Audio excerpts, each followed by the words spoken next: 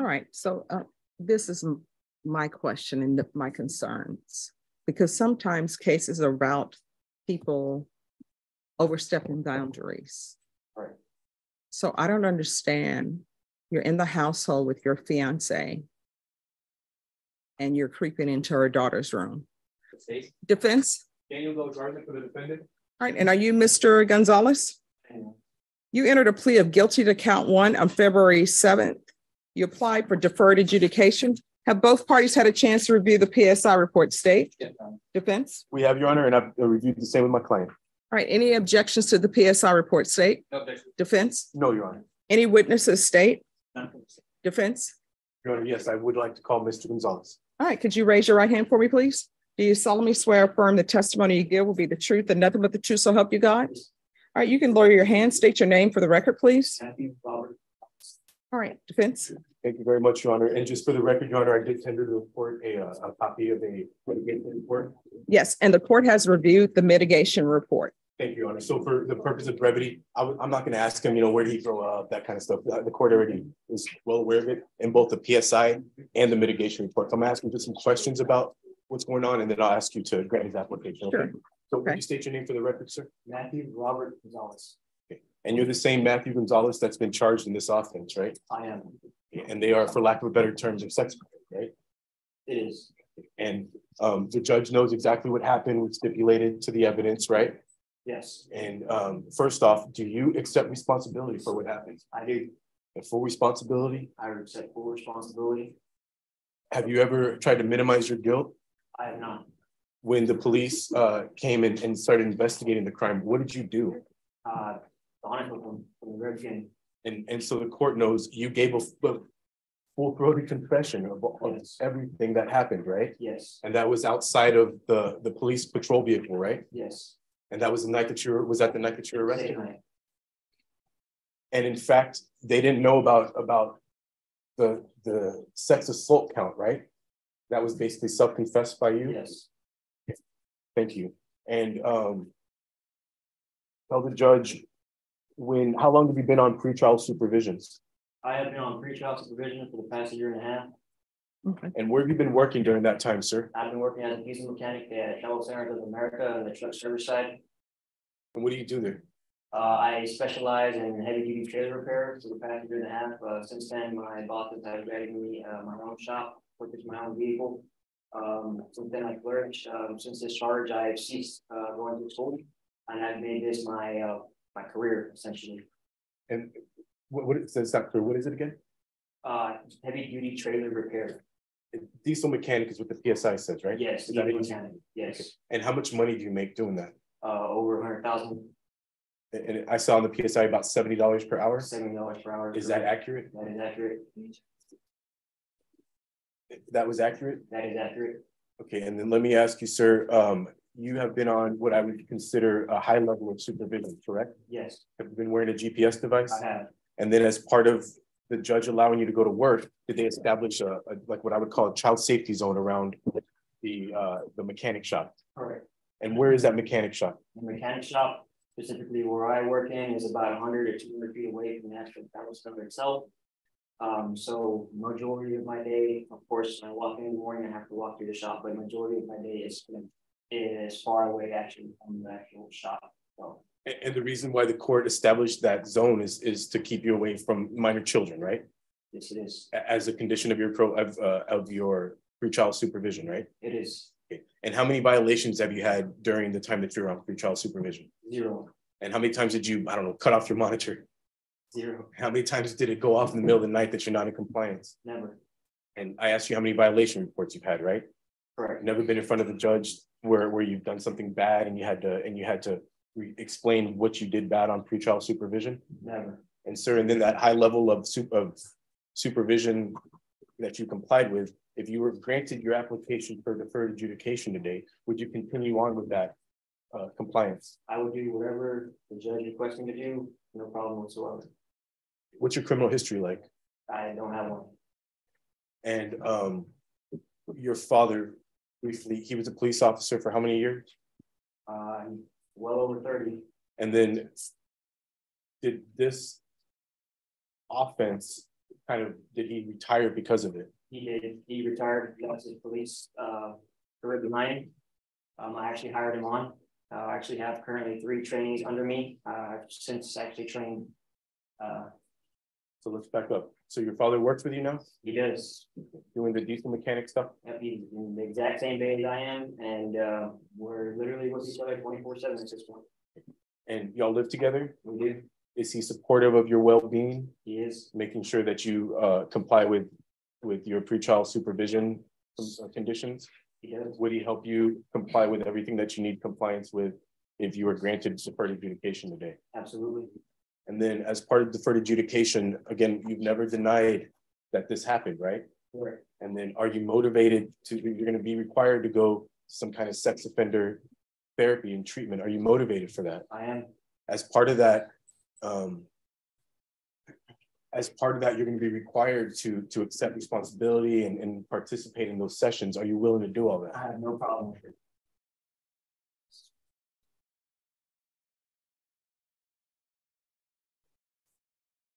One second, Lauren. Yes.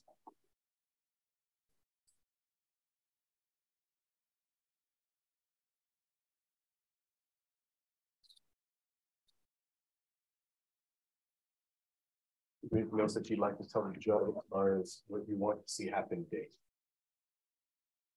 Yes, Your Honor. I'd be, and I think I know that the forever grateful when we get to grant me deferred adjudication. Like I said, I've become a mentor in my job. I've trained people as far as Arizona. I've trained right now, I do speak from Oklahoma. I've trained all of the state of Texas as far as what I do personally. Our company is growing and growing. They're heavily dependent on me. I would feel extremely bad to have left them behind and left them without me and my presence there to uplift the environment and train the people that they require me to. I can't stress that enough. I feel like I let them down if I were to go away. Sir, does this job have any contact with minor children? They do not. It's a truck stop primarily. So it's the only people that I have in bays are truckers, and they are not allowed in bays. And they're only there when they get off their vehicle and into the service center. I don't have any contact with them due to my contract being specifically with Amazon. I only have contact with tow truck drivers, and that's it. I do not have any contact with any minors whatsoever in my job. Okay, Your Honor, I think I've elicited what I need to hear, so I will stay silent. Okay. All right, so this is my question and my concerns, because sometimes cases are about people overstepping boundaries. Right. So I don't understand. You're in the household with your fiance and you're creeping into her daughter's room. Now, I saw the statement where the daughter is saying she consented. I saw the statement where the mom is saying this has happened before with somebody else. Right. So explain that to the court. Initially, Your Honor, that was not the case. I viewed this young girl at the time as an innocent child. I didn't expect any of this to ever happen in my life. This is not my goal. I was purely seeking to be a role model to her. Things became askew, and whether it was her past or my past, where we had been through, things happened the way they should not have happened. And I bear deep remorse for it. All of 2022 was extremely hard for me. Dealing with that remorse.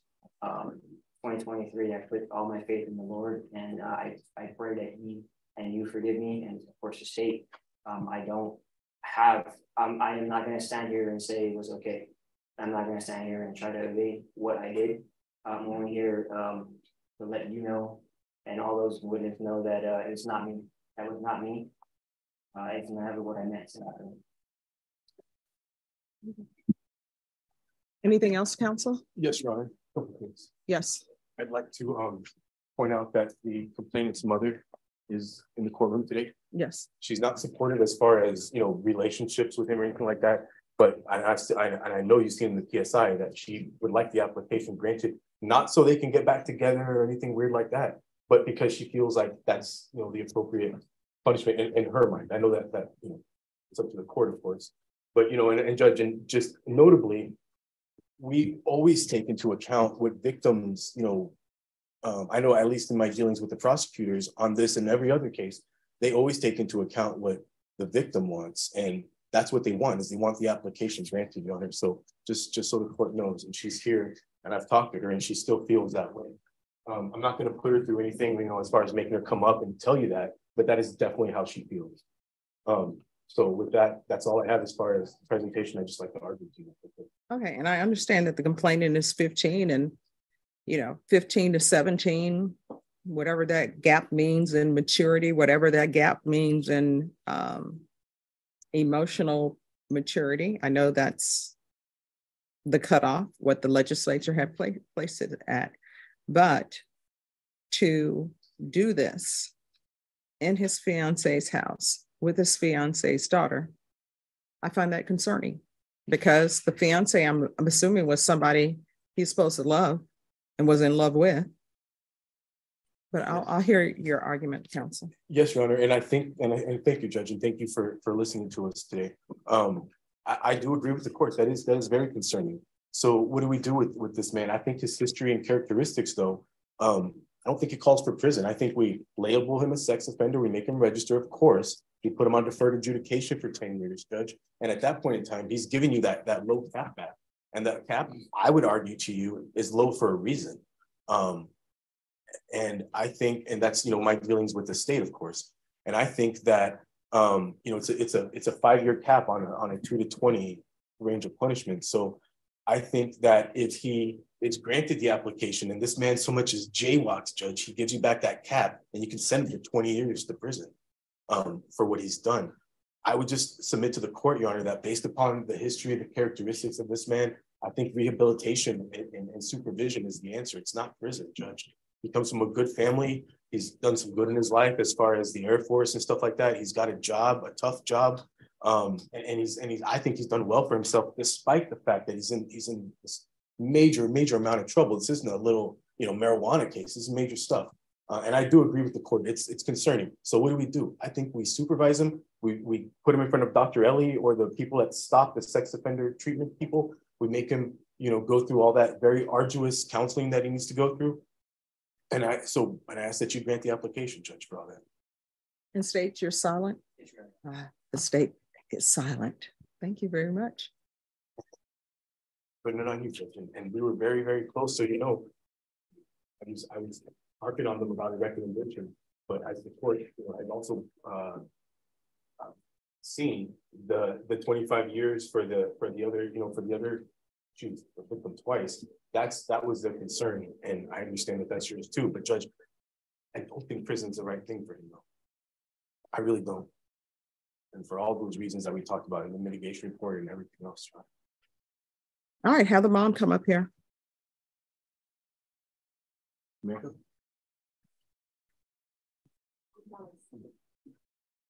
Procha? Yes. Would you raise your right hand for me, please? Do you solemnly swear or affirm the testimony you give will be the truth and nothing but the truth, so help you God? All right, you can lower your hand, state your name for the record. All right.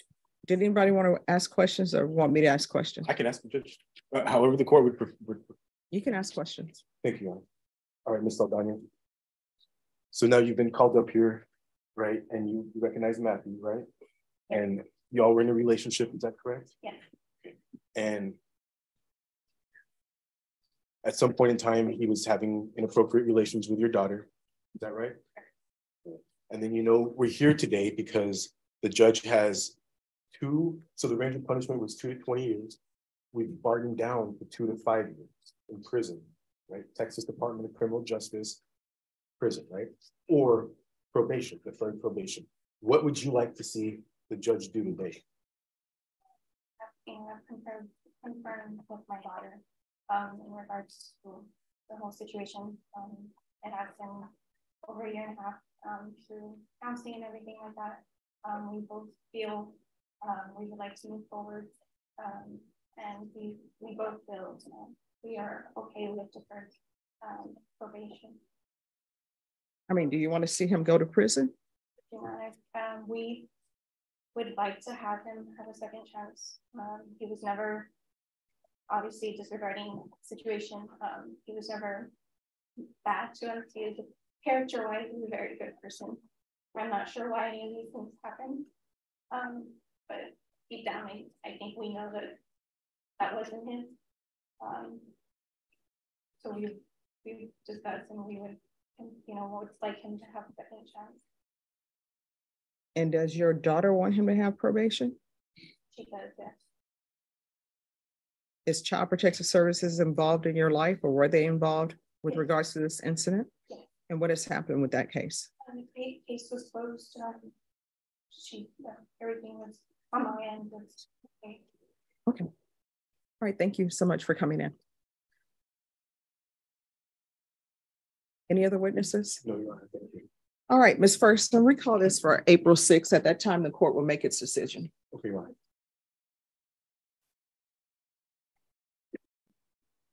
Court is calling 2022 CR 10839, State of Texas versus Matthew Gonzalez. I need parties to who are not a part of this hearing to please whisper. Could I have announcements, State? Prayer for the state. Good morning, Your Honor. Daniel De La Garza for the defendant. And are you Matthew Gonzalez? All right. So I asked that this case be reset from April 3rd because I wanted to think about the evidence that had been presented to me and make a decision. So there were a lot of things that the court found compelling. This is what the court is going to do. Court is going to find you guilty.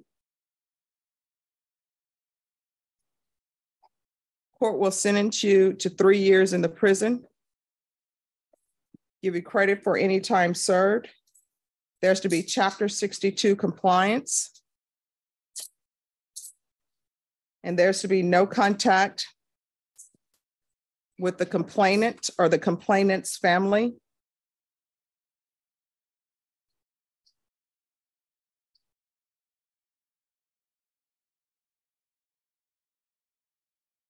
Going to show you what's entitled Trial Court Certification of Defendant's Rights to Appeal. Did you review that with your attorney? Did you understand it?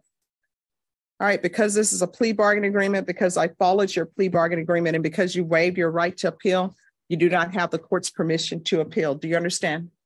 Because this is a felony conviction, you're not allowed to own or possess any weapons or ammunition. If you have a question over what a weapon or ammunition is, you'll need to speak to an attorney. Do you understand? All right, good luck to you. Thank you. Thank you.